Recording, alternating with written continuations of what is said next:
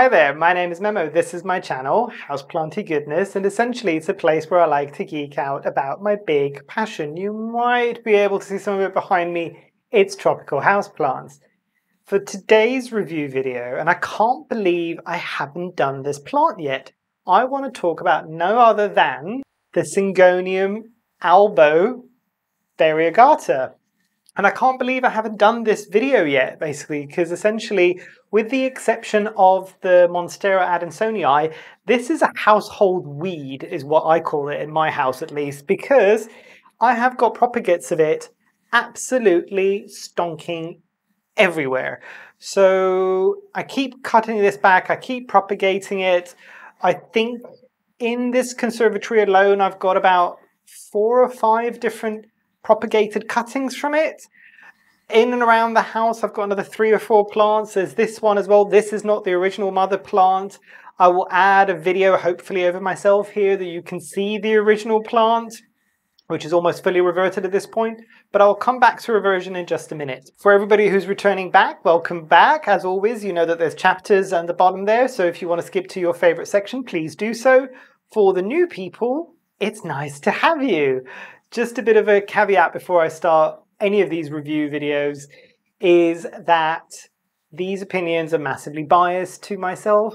Can't believe I'm saying this for the millionth time, but hopefully it kind of makes sense as to why I'm saying them. This is obviously a review of how I found my specific plant, or plants in this case, and how I found growing them in my conditions. So in this situation with this plant, it's in my conservatory, it's in the household environment, it might be different from yours, and growing it in my location, which is in the UK, and all that means, from grey skies to wet and cold winters to unbearably hot summers, believe it or not, sometimes, like today.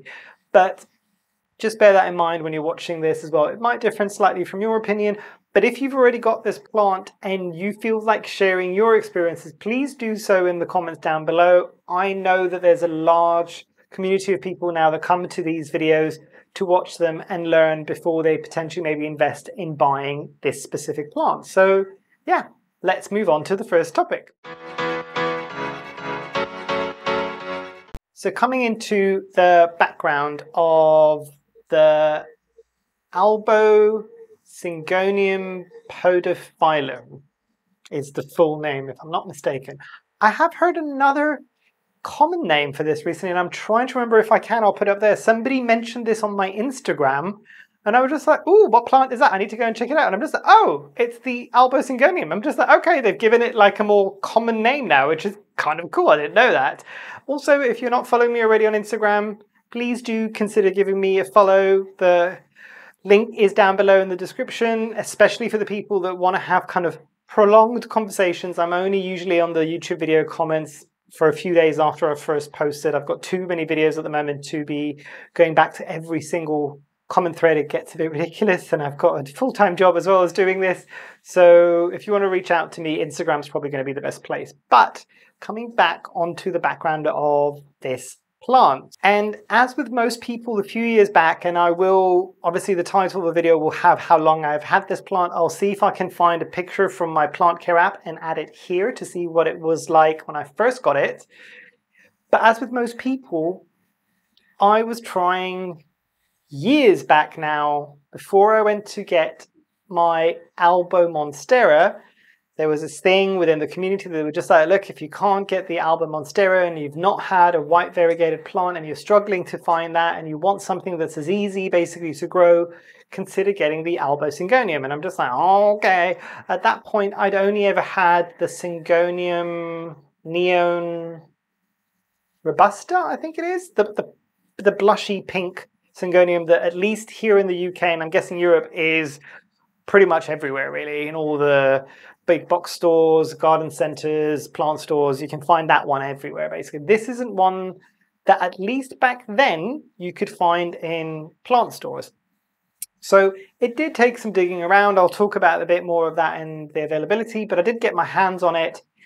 And yeah, it's true. It does have that lily white variegation that you get with the Alba Monstera. It's having both of those plants now, I can kind of say they're on par in terms of ease. The Syngonium Albo is a lot faster, just considering how many propagates I've got of it everywhere should tell you something. The one thing I will touch on now is the variegation and reversion.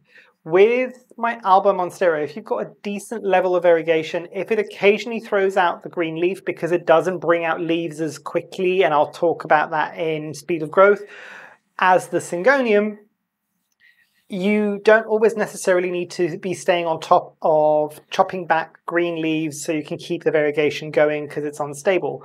The Albo Syngonium does have an unstable variegation, so if you want to keep that variegation going, it will quite quickly try to revert back towards its green form, chop it back. You've then got propagates, and I've got too many propagates of just all green Syngonium now that are reverted Syngonium Albos, but you will still get that. And even with the Syngonium Albo, I will say that if it's only 1 or 2 green leaves, you could still get a third leaf. Usually the third leaf is the litmus test for me. If it's got a third leaf that is green in a row, that bit will get chopped off and then propagated. But again, we'll touch a bit more on propagation with that one.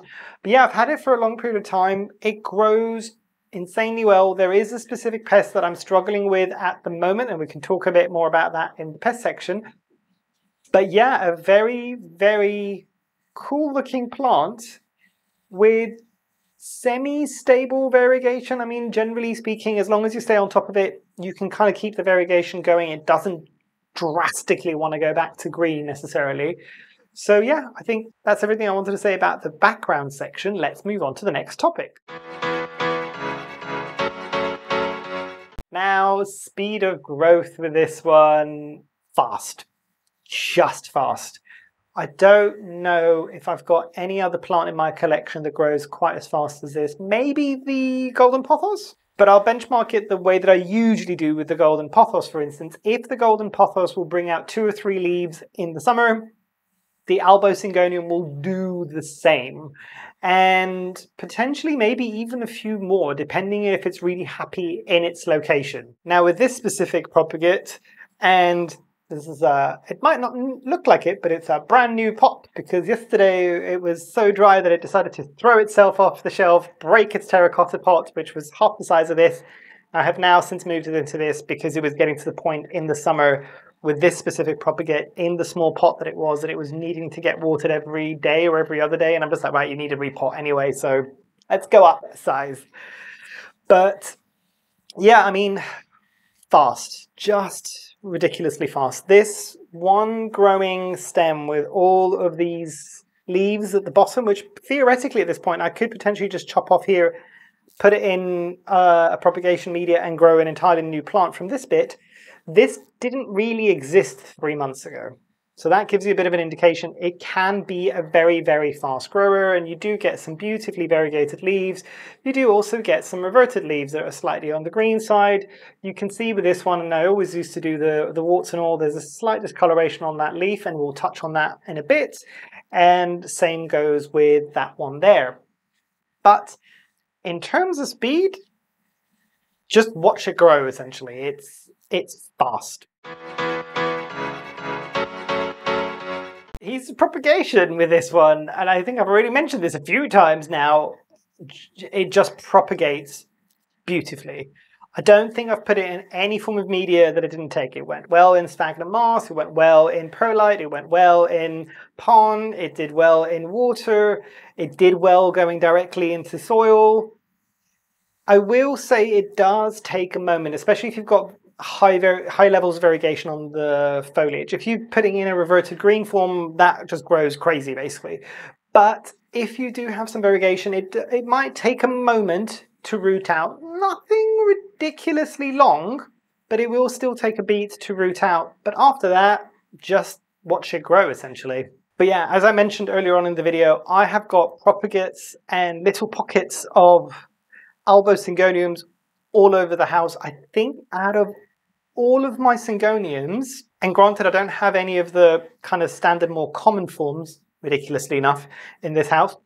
But no, I do have the Syngonium Maria. The Syngonium Maria is still slower than this one. This grows like a weed and it wants to vine very, very quickly. I have never grown it up anything, but we'll come on to that in accessories. But generally, in terms of ease of propagation, stupidly easy and very, very, very fast. The interesting thing, and this is going to lead me quite nicely into availability, when I was first getting this plant, it wasn't that affordable and there wasn't that many around, and I'm wondering whether or not, having grown this plant now, whether or not people were slightly holding it back and keeping the prices relatively high, because it was relatively pricey for what you were getting back when people were first becoming aware of this plant, and especially because, again, that kind of relationship between it and the Monstera albo existed, and people kind of kept comparing the two together. It drove the prices up considerably, basically. But having grown it now, and I'm just like, why was it anywhere near that expensive? Because this thing grows like a weed. And I'll tell you something that will usually kind of make that a bit clearer. I've been to a few plant swaps so far in the last few years, and the one plant that you can almost guarantee will consistently be there from multiple people at each plant swap to swap is the Syngonium Albo. So that tells you something. It means that this is a relatively fast-growing plant and easy to propagate as well. So that's all I'm going to say on the topic. Let's move on to the next one.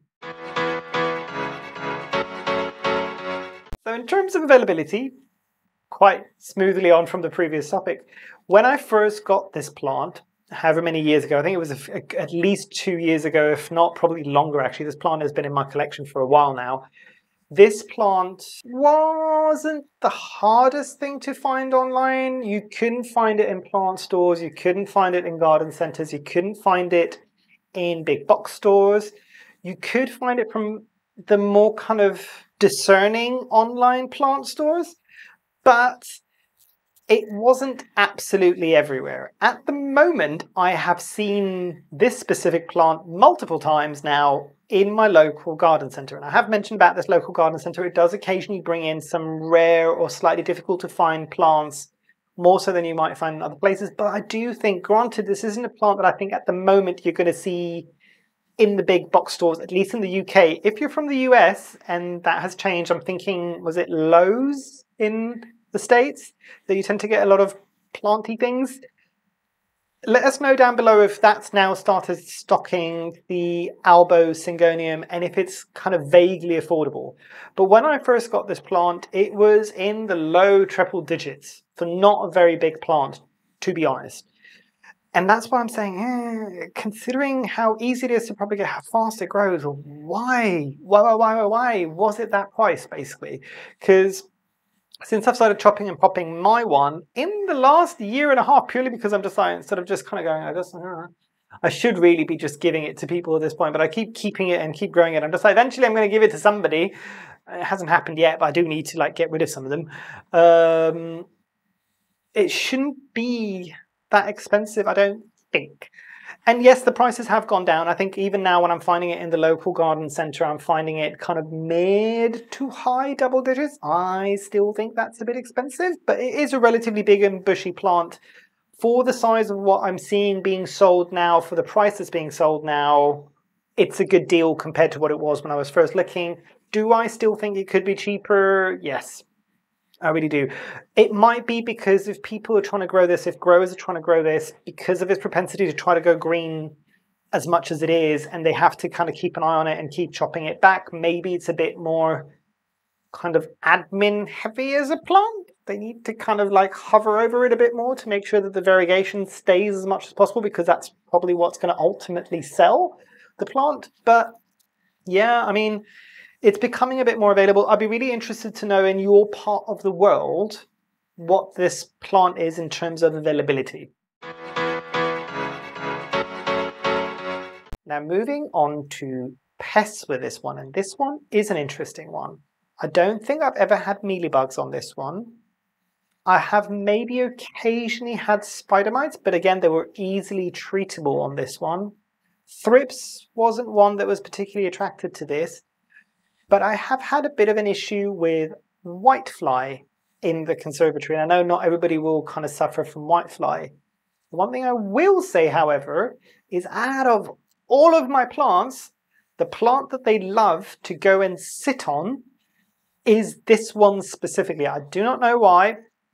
Some of the discoloration that you could see on the leaves was because of the whitefly. It got to that level of ridiculousness.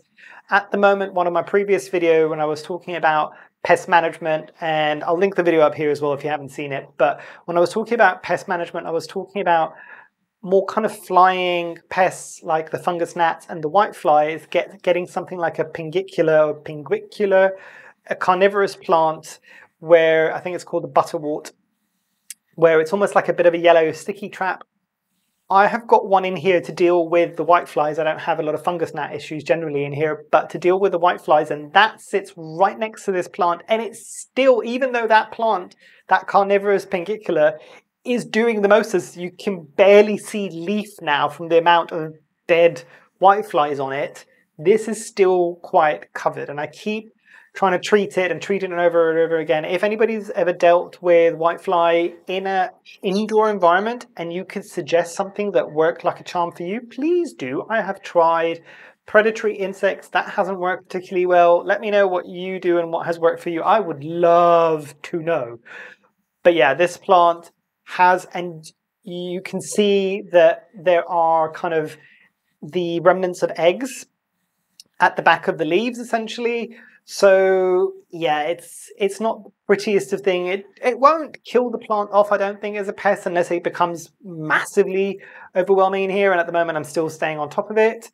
But yeah, whiteflies is an interesting one of this one. This is one that it was attracted to it. If you've had other experiences with the pest, again, do let us know down below. I'd be very curious to find out. And then looking at something like accessories with this plant. So you can see with this one, and this is probably one of the few ones that I have left to trail, just purely because I wanted to see if the leaf size got smaller.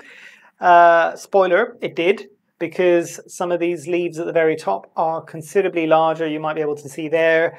And if I show you one of the leaves at the bottom, it is considerably smaller.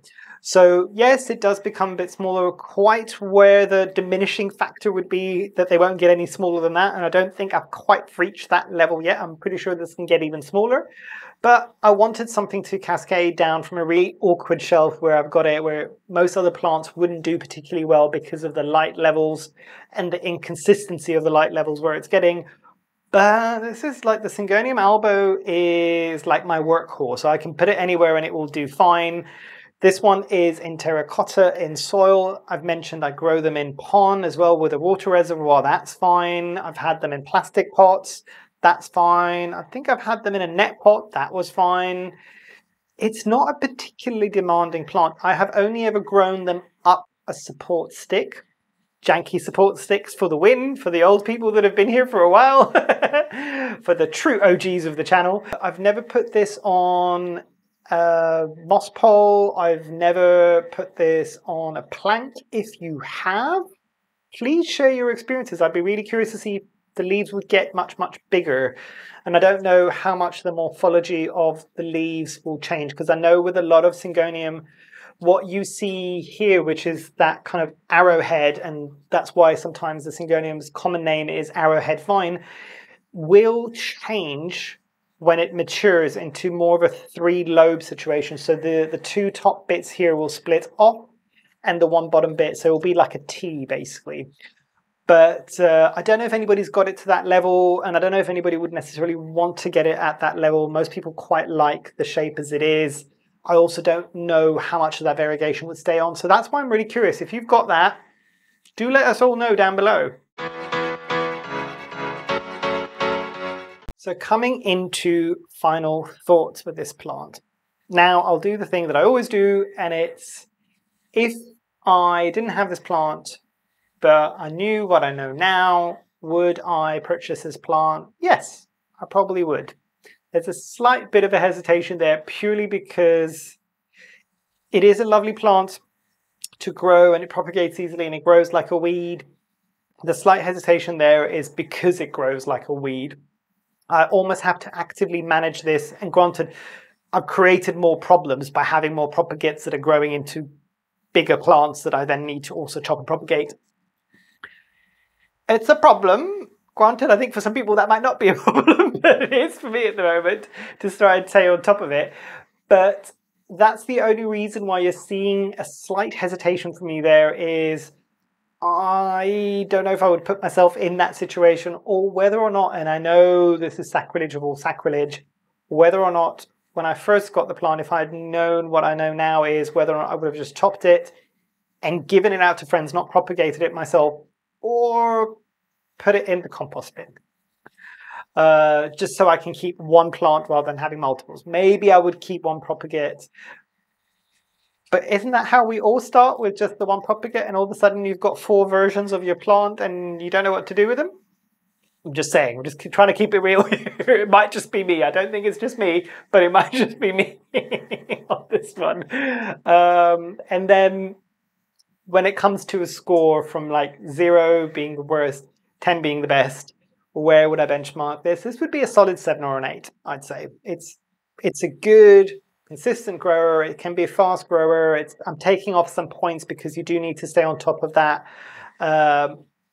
urgency towards it wanting to revert sometimes. So I'll take some points off of that. But yeah, it is kind of a really cool plant. I'll take off some other points as well because Syngoniums, and I know there will be a collective bye from everybody, don't quite excite me the same way that they excite everybody else.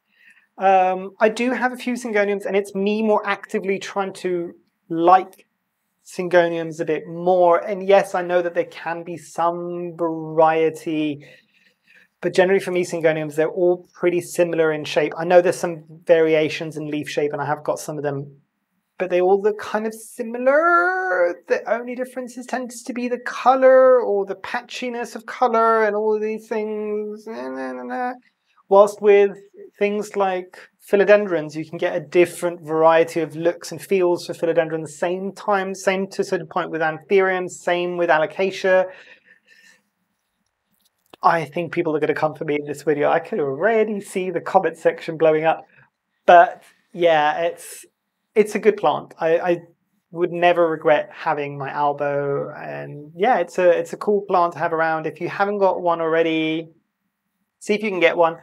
I would also say at this point, if you've got some planty friends, have a chat with them, because a lot of us probably do have this plant now, and if theirs grows anything like mine, they might have some propagates that they'd be willing to give you or sell to you or anything like that, or swap with you. Reach out to them. You might be doing them a favor, trust me. Yeah, I think that's everything I wanted to say about this specific plant. If you've got your own reviews, as I keep saying in these videos, please do let them know below. I know there's a lot of people that would like to hear your experiences, not just mine. But yeah, hopefully you've enjoyed. Hopefully I shall see you here soon. And I truly, truly hope that you have a great rest of your day. Thanks. Bye.